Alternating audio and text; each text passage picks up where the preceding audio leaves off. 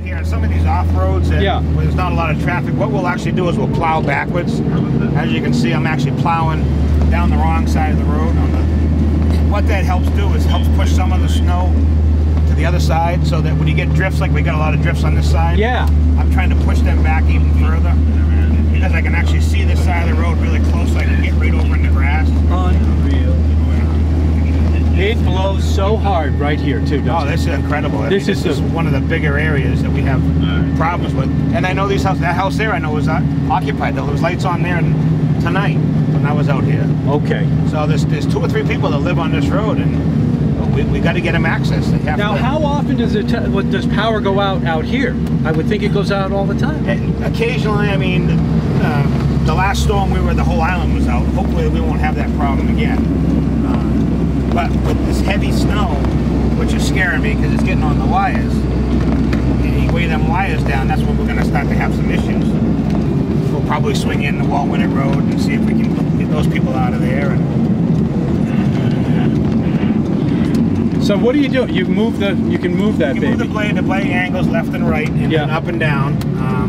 There are some more high-tech equipment blades out there, but this is what we have, and it works very well. This is a highway plow. It's designed for highway use. I'm trying to see where I'm going. And I've got about 12 yards of sand on board, so I've got some pretty good weight. So that helps. I'm lucky for traction. Yes. Although it's still, this truck will slide. There's no doubt about it. I mean. Yeah.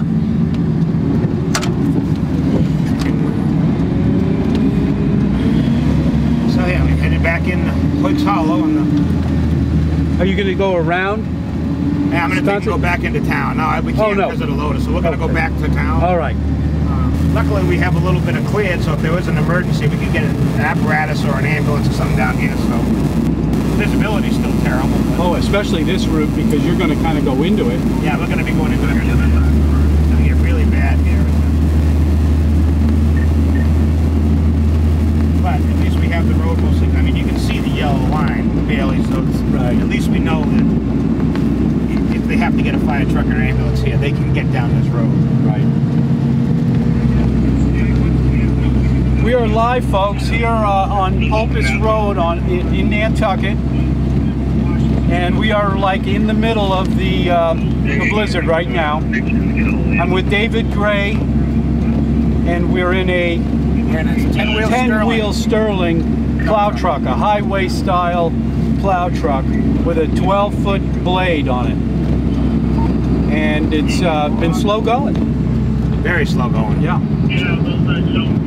Extremely slow going. I said we're just coming up now to, where are we? That's, I think, coming up to Dick Corkish's place again. Okay. Here on the thing, so it's super treacherous. So listening to the radio, Mickey's having problems, everyone's having problems with drifts everywhere else.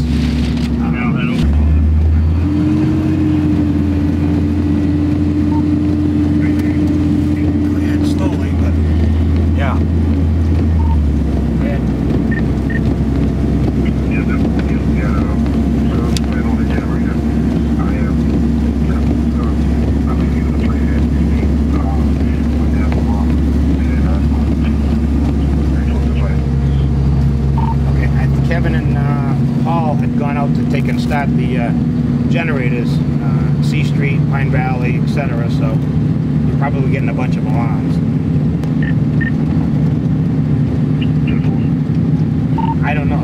I don't know if power's out anywhere or not, but I believe Surfside's also on the generator. So just take it easy coming in. There's a loader working on the Milestone Road there, so just take it easy coming in.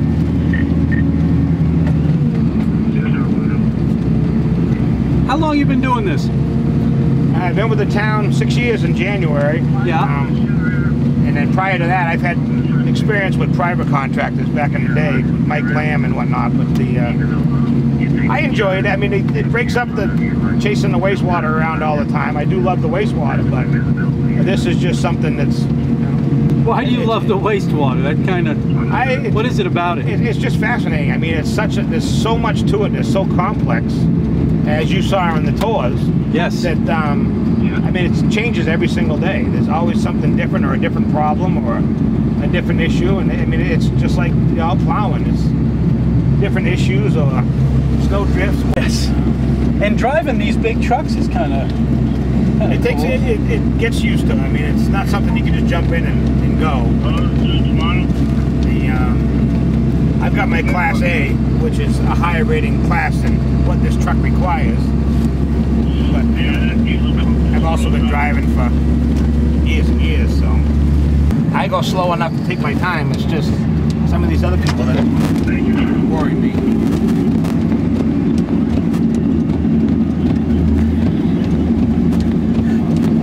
We don't put salt and stuff down during the middle of the Oh yeah, I was going to ask you what. Just because we'd keep on plowing it up, so we'd run out of it. Oh, I see. And we're very. What about low sand, right now. though? Sand and salt, with both, we're very low on right now, and so we're limiting our usage to.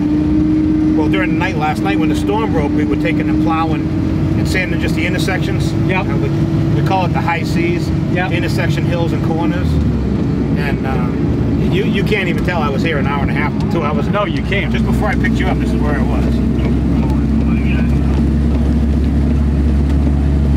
Hello. We're live, folks. If you're just tuning in, we're on the Walt-Whitted Road. I'm with David Gray, and we're in a 10-wheel Sterling highway plow with a 12-foot blade, and just giving you kind of a live play-by-play here on the storm. Yeah. All right. Who did it? Tommy and Bobby? It's beautiful, though, I have to say. I mean, it's I guess it's the first time we've had 2 blizzards. Okay, I'll come as soon as I can. Yes. That's Pulpus Harbor right there. This is Eat Fire Spring Road, and there it is. Right at there. Right at the edge of the road. I don't know what time the tide was. Luckily, we didn't get a storm surge, big storm surge this time. Right.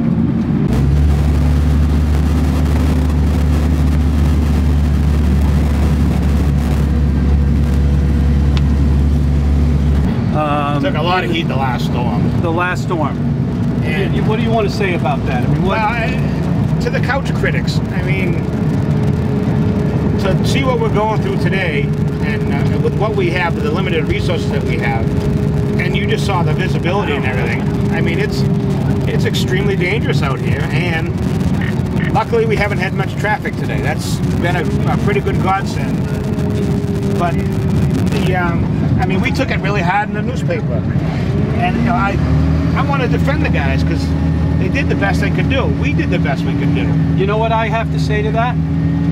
Try going over to Hyannis for a second and look at their roads. Well, I gotta say, They were terrible. I came through Hyannis, and they were worse than what this is. I know. Someone call me. Very surprised we haven't seen any deer.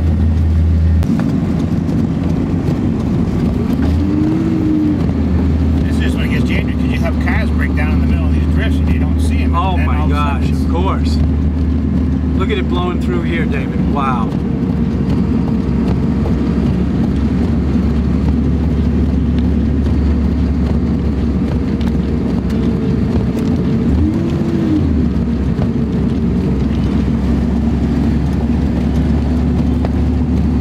Yeah, this is like 7 miles an hour. That's it.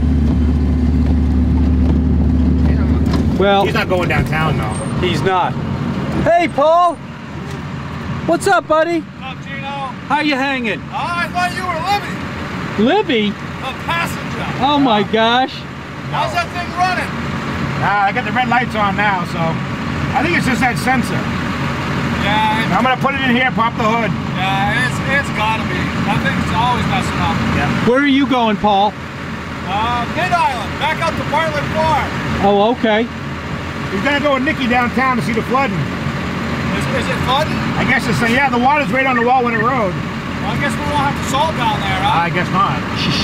All right, be safe, huh? All right, Take buddy. care, Paul. See you, man.